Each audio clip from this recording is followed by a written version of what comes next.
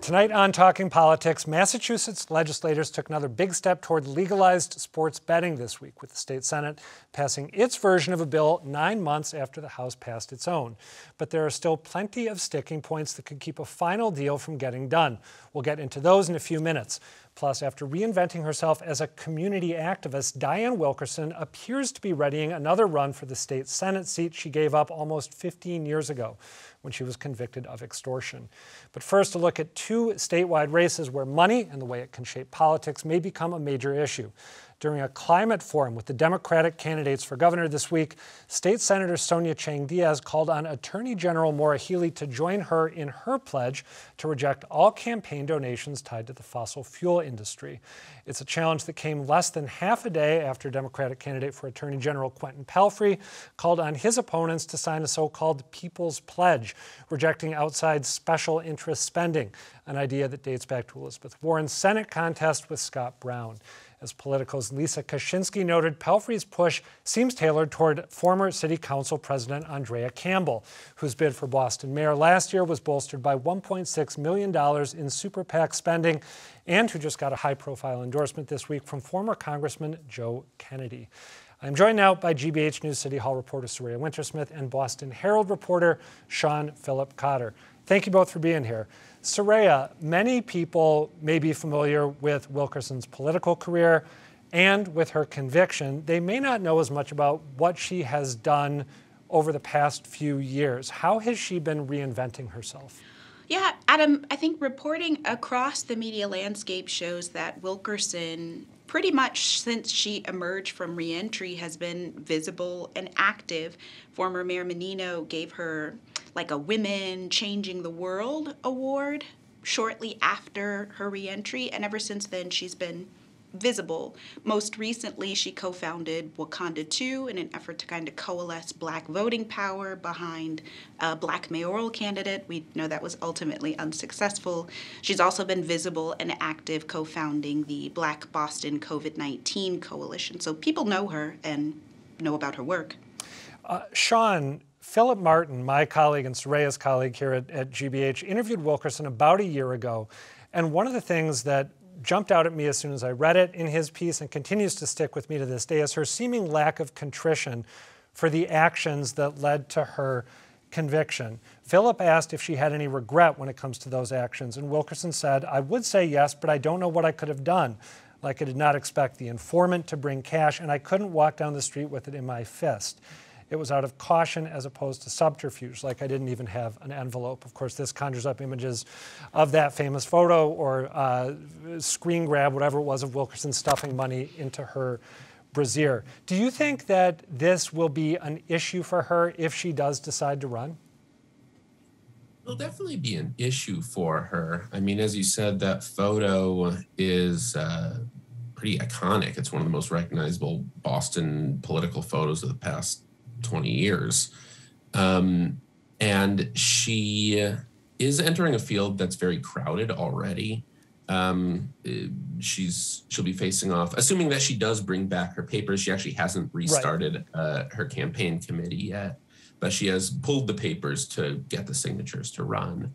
And assuming that she does run, she would be running against sitting state reps Nika Elugardo and Liz Miranda, who are both very visible in the city, and the Reverend Miniard Culpepper, who has been around for a long time and is very well-connected politically.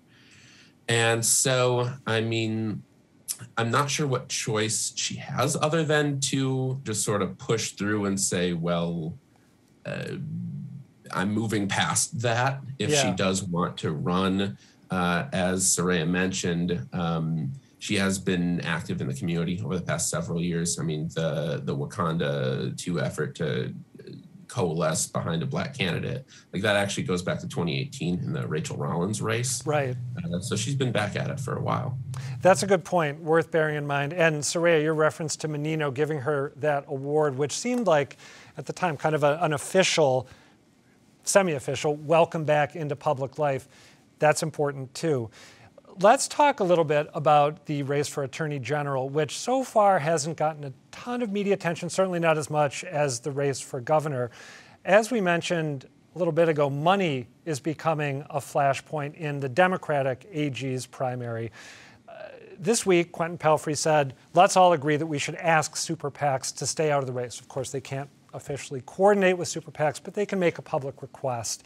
Yesterday at this AG's forum for the Democratic candidates at Boston College, Pelfrey brought this up again and reminded people who were in attendance or watching at home that Andrea Campbell was the beneficiary of pro-charter school super PAC activity when she ran for mayor of Boston. Let's take a listen to how Pelfrey framed it and what Campbell said in response. The biggest threat to our democracy is corporate money in our elections. In the 2021 mayor's race, that corporate money flooded into super PACs supporting and opposing candidates. In Boston in particular, there are charter schools. The majority of those students attending those schools are Black kids and Black students who have been failed by our traditional public schools and are looking for a choice. Soraya, the past isn't necessarily prologue here, but how did the outside money issue play out in last year's Boston mayoral contest? Campbell being a common thread between this campaign that we're discussing now and the former campaign, the mayoral campaign, is a fun thing to think about. Adam, I think I would describe it most like that scene in Mean Girls where like the second tier mean girl is trying to make a phrase popular and the first tier mean girl just shuts her down like, Gretchen, it's not going to happen. Like, stop. There were various calls not to take money from the fossil fuel industry. I think Campbell may have even pledged that she wouldn't take money from law enforcement unions. There were calls to not take money from Trump-affiliated or Republican-affiliated outfits processing the cash. But everybody had a super PAC. Right. Yeah, and it didn't hurt Michelle Wu, obviously, who was the beneficiary of some big spending by environmental groups who supported her candidacy. Sean, money in politics also becoming an issue in the Democratic gubernatorial primary. At least Sonia Chang Diaz hopes it will become one. Let's look at what she said to Maura Healey at this forum hosted by our friends at WBUR, coordinated by the Environmental League of Massachusetts, and then how Healey responded. I want to invite you as well, Attorney General, to join me in that pledge and return the $50,000 of fossil fuel donations that you have received since your last election so that the voters in Massachusetts can know, where our North Star is and where our loyalties lie. I don't think the fossil fuel industry likes me too much. ExxonMobil took me to court no less than 3 times in 3 different states to try to shut down my investigation. I am not on their holiday card list. Sean, could you see this becoming a fruitful line of attack for Sonia Chang Diaz, who polls show has a ton of ground to make up to make this a competitive race? I mean, these kinds of attempts at creating a new front in a political fight often only work if they're either playing off of existing narratives or poking holes in somebody else's existing narratives. And I'm not sure this does that. I mean, going off of Soraya's Mean Girls reference, I mean, any pledge like this is a little bit of trying to make fetch happen here. And I mean, think about if you ran for Senate a few years ago, if you got a donation, you're a nice guy. Let's say if you got a donation from Charles Manson, it wouldn't be like, let's say, but you don't have any connection to him. Everybody would say, that's weird. And then they'd move on. But if you had previously been out there saying weird stuff about Helter Skelter and dune buggies and that sort of thing, then maybe it would stick. But I was going to say, not to distract us, I was going to say there's no way here that you can top Soraya's reference. You're coming pretty close. So as you were, please continue your thought. But so, yeah, I mean, I'm not sure if this does tie into an existing narrative other than the fact that Maura Healey is the incumbent and has a lot of money. Yeah. And not the incumbent, the establishment has a lot of money. I was actually thinking about the way this issue plays out. Now, obviously, money in politics is an appropriate subject of scrutiny. Strong arguments can be made that it warps the political process. But back when it was a big deal for Elizabeth Warren and Scott Brown, it was a newer issue then. We were closer to Citizens United and the idea, they're going to keep the bad guys out. It was fresher. And now when I hear the phrase People's Pledge, I probably shouldn't admit this on air, but I kind of tend to think sometimes, oh, here we go again. Again, not that there aren't appropriate concerns to be raised. All right, Sean, sticking with you for a second, you wrote in a piece for the Herald this week that had one of the best leads I've read in a while, that the Great North End dining fight of 2022 may be ending not with a bang, but with a whimper. What is going on exactly? Well, it appears that, I'm not sure that was actually my lead. That might have been somebody else's. Oh no! Oh no! Did I go? Well, okay. In a piece with a great lead, and Yes. I like the collegial high-mindedness. So in a piece that had one of the best leads I'd ever read, at least this year, there was a reference to Godfather shouts. You know, it's not business, it's personal, or it's not personal, it's business. Anyway, what's going on in the North End? Well, the now 67 North End restaurants have indeed applied to have outdoor dining through the city program this year. That's compared to 77 last year, so it's pretty close, even after the whole kerfuffle of the past few months over the more stringent North End dining rules and the fee for the neighborhood. There were dueling press conferences. There was a lot of back and forth between some of the restaurateurs and the Wu administration. But ultimately, there wasn't, the lawsuit that was vowed did not materialize. Yeah. We do have a North End restaurateur who's going to be apparently running a sticker campaign for the special election for District 1. He was one of the more frustrated people, George Mendoza. But most people, there are multiple images of him looking very displeased and vocally expressing his displeasure with the mayor, right? Oh yeah. He was one of the people who was leading some of those anti-Wu press conferences at the time. But after all this, most places did buy in ahead of the May 1 start date. 28 sought hardship exemptions, and 23 of those were granted. Mm-hmm. And so this might be the end of it. Might be the end of it. Well, it'd be interesting to see, because this followed the protests and overlapped to some extent with the protests at the mayor's home. Be interesting to see if there's another flashpoint that pops up in the next few months, or maybe if things settle down a bit for Mayor Wu. Soraya, finally, question for you about the Boston City Council, which has been grappling with this issue a lot of elected bodies across Massachusetts are wrestling with right now. Namely, do we maintain the remote access to the political process that was created in the first couple of years of the pandemic? Or as life slowly gets back to normal, even though the pandemic's not gone entirely, do we maybe pull back on that? Where does the City Council now stand with that question? I'll just say first, shout out to you and discussing this issue in your show, and thanks. Having one of the transparency advocates that's now calling for the City Council to keep open its working sessions.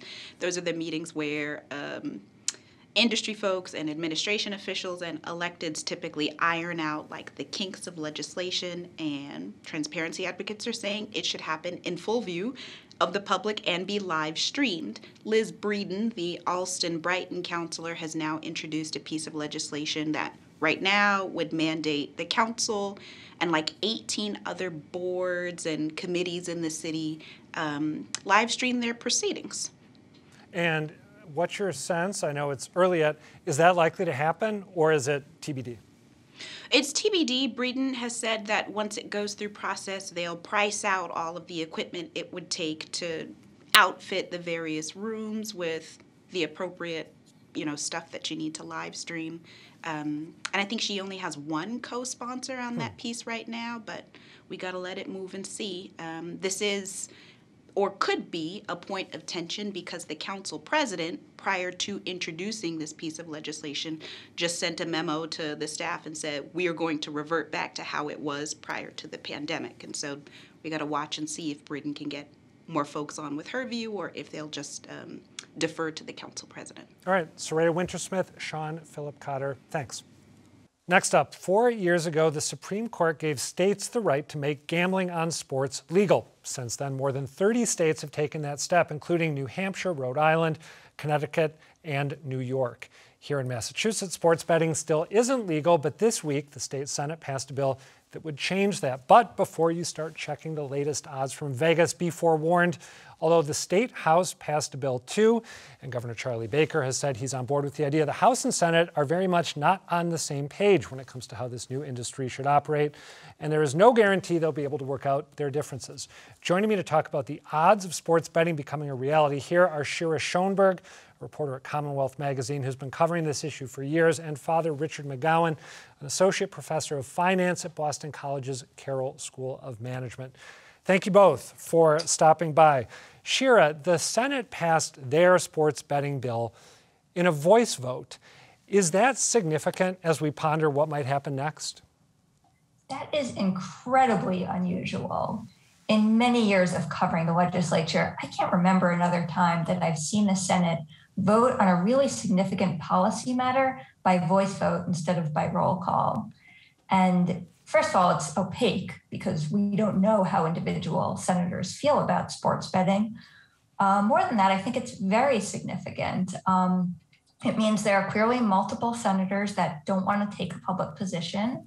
It could be because they're at odds with their constituents. It could be because they want the freedom to potentially vote against a bill when it comes out of conference committee without being accused of flip-flopping. And I thought it was really interesting to hear Senate President Spilka say when asked yesterday, it doesn't matter whether I support sports betting, it matters whether the Senate supports it. So we still don't know where the Senate president stands on this issue. Even by the standards of the State House, that's a fascinating amount of opacity. Father McGowan, these are two big pieces of legislation, the Senate bill that just passed, the House bill that passed unanimously, I shouldn't say unanimously, almost unanimously last year. To your mind, as someone who watches this stuff closely, what are the big similarities, if there are any, and what are the big differences? Well, the similarities is they allow some kind of legalized sports gambling. That's about it. After that, it really goes down. And I think what you're seeing here is, I think it was really, and it's what Shira was talking about, how gambling, no one's ever for gambling. Everybody likes the idea of the revenue that comes from gambling. So notice the House bill certainly would be a much bigger revenue producer. The Senate bill is much more worried about the gambling problems and the problem gambling that will be associated with sports gambling. So they have very different aims, really, and that's why it will be very interesting to see how they would overcome these differences. You mentioned the revenue discrepancy. If I remember correctly, the House says that their legislation, if passed, would end up bringing in about $60 million a year annually. The Senate puts their projection at about half that. Shira, what are some other discrepancies between these two plans that people should be thinking about? I think the really big one is whether they allow betting on college sports. The House would allow betting on college games, like the NCAA tournament. The Senate does not. And Speaker Mariano has actually said that's really a deal breaker because why do it if you don't allow betting on college games, which are just so incredibly popular to bet on? So I see that as the biggest thing. Obviously, Father McGowan mentioned the tax rates. There are some differences in when sports betting companies can run ads, but I see the college betting one as really the biggest distinction between the two. Father McGowan, you and I talked earlier this week in advance of the Senate debate on this legislation, and I remember you voiced some pretty sharp skepticism of the House Speaker's idea that this just wouldn't be worth doing if you didn't include college sports. Why do you find that argument suspect? Because Boston is a pro sports town. It is not a college sports town. You do not see, for instance, you will never hear college scores put on TV and radio. Will they bet on the Patriots? Will they bet on the Red Sox, the Bruins, and the Celtics? Most definitely, especially as these teams are doing very well. I think it's a red herring, the whole thing about college sports. I mean, I will grant you that I think during March Madness, there would be. If we're in Alabama and Georgia and Tennessee, it would make a huge difference because they follow the SEC. But name what percentage of the population in the Boston area follow even the ACC or at all. I mean, I just don't think the college sports thing really would make that big of a difference. I remember a few years back that Boston College, where you are, had this terrific football team, and it was almost a non-story locally, whereas, like you said, if you were in SEC country, it would have been very different. Another discrepancy between the two bills that I want to mention, which is actually a specific example of this attentiveness on the Senate's part to the potential problems associated with sports betting, is that the Senate wouldn't allow people to place bets using a credit card, and the House would, which gets back to that bigger point. So, Shira, given the stealth passage of the Senate's bill, and given the differences between the two pieces of legislation that we've just been talking about, do you expect a compromise by the time this legislative session is done or not? I think it's likely, but not certain. The reason I think it's likely is that they did pass this with 3 months left of the legislative session. So that gives them a fair amount of time to really negotiate and iron out some of the differences. And I also think there is some pressure because Governor Baker wants it, the House wants it, polling shows the public wants it, the casinos want it, and the sports league want it. So there's a lot of reason to get it done. I think the real question is just given that there is fairly tepid support in the Senate, and there are some of these very significant differences, and it's not clear which of the differences the Senate put in as, really lines in the sand versus negotiating tactics. Right. I think it's a big question whether they will actually be able to get it done in time. Father McGowan, at this point, now that the Senate debate has occurred and the bill's passed in the unusual manner that we've talked about here, what's your take on whether the House and Senate will reach an agreement and send a bill to the governor? I think I agree with Shira. I think that the speaker made the big thing about college sports betting, so that he could compromise on that. But I have a feeling he'll then use that chip to say, I want credit card and more of expanded online gambling. Because to be quite blunt, all the research I've done and looking at various states, in New Jersey, they tripled the amount of money they took in on sports gambling when they went online.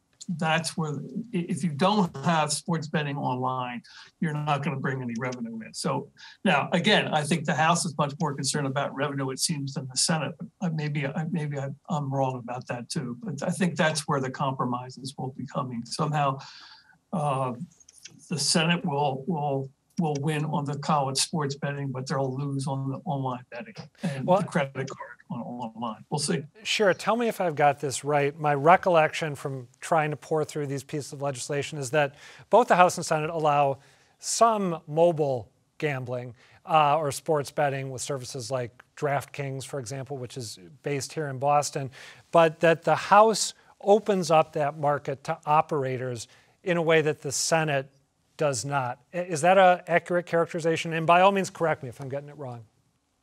No, I think it is. And I think what's interesting is when we had first started this discussion years ago, there was a lot of talk about, well, do we want to allow sports betting on mobile, or do we just want to allow it at physical sites like casinos and racetracks? And it seems like while there may be some differences, there is real consensus now that mobile is just an absolute must-have. And that's really included in both the House and the Senate bills. Father McGowan, as you mentioned a moment ago, you study this stuff in different states across the country. Are there any flawed assumptions, either in the pieces of legislation that are up there at Beacon Hill right now, or that have been built into other states when they legalize sports betting, that are worth highlighting? Things that people think it's going to work a certain way and it just doesn't work that way, or they think there's going to be a benefit that they just don't get? Well, in general, probably, I would say, and this is the thing with legislators in general, they overestimate how much revenue is going to be involved. And then they try to base some programs on that. I guess, and I need to read the legislation a little more clear. I'd also like to know what percentage of the revenue is going to be used for problem gambling. That varies from state to state. And it's interesting, in New Jersey, which was the first state in the Northeast, as you mentioned, that Supreme Court case, they now use 5% of the revenue for problem gambling. And we'll see. I mean, that to me would be how how's the state going to deal with that issue? Because it is clearly going to be going up. When you have online gambling, sports gambling, the problem gambling goes up significantly. You mentioned to me earlier this week that you imagine abuse of sports betting, particularly at some college campuses, right? That was an area that you said keep an eye on. Yes, I mean, so one of the things that hits me there is up to now, most colleges, in fact, I don't know, one that doesn't, is proud of the fact that they do not block out any sites on their own internet access. I have to admit, if I was a college president, I think I'd wonder about whether or not I try to block some of the sports gambling things. But that would be very interesting, because then you would just send students off campus to do it if they wanted to. Right, right. Yeah, but that's a fascinating question, I think, to ponder. Shira, when I think about the way this debate has played out and contrast it to the discussion around legalizing casino gambling that occurred about a decade ago, I'm struck at how different this is than that was. You know, back then it was almost seen as this existential struggle. There were people speaking out strongly against legalization on Beacon Hill, including former House Speaker Sal DeMacy, who's probably the most prominent one. This has been very muted in comparison. Why do you think that is? I think there's no question that this is much less of a big deal. And I think part of it is we have the casinos already. Right. We've seen them operating. They haven't caused a lot of problems. So it's pretty difficult to moralize against sports betting when you're already allowing so many other types of betting at the casinos. I also think Massachusetts is late to the game. I mean, as you know, there are already more than 30 states that allow sports betting without a lot of real problems. So I think people have seen that it's working, it's happening elsewhere. You know, people can drive across the border to Rhode Island or to New Hampshire and place a bet, or to one of the states where it's legal. I think we've seen some polling that shows, there's a poll in the summer of 2021 that shows 61% of the public supports it. So I think now the discussion is much more coming down to how do you do it, not if you do it. Father McGowan, do you agree? Is that why this has been understated? Oh, yeah. And the other thing that does strike me, I started out in the gambling business with lotteries. It took, by the way, over 30 years for 32 states to legalize lotteries. It took exactly 2 years to have 33 states legalize sports gambling. So clearly, I've nicknamed it the ethics of tolerance. Basically, you should allow somebody to do whatever they want as long as you don't hurt somebody else. Boom. All right, Father Richard McGowan, Shira Schoenberg, thank you both. That is going to do it for tonight, but do come back next week. And please, as always, tell us what you think. The email is talkingpolitics@wgbh.org. The website is gbhnews.org/talkingpolitics, or you can find me on Twitter @ReillyAdam. For now, thank you for watching, and good night.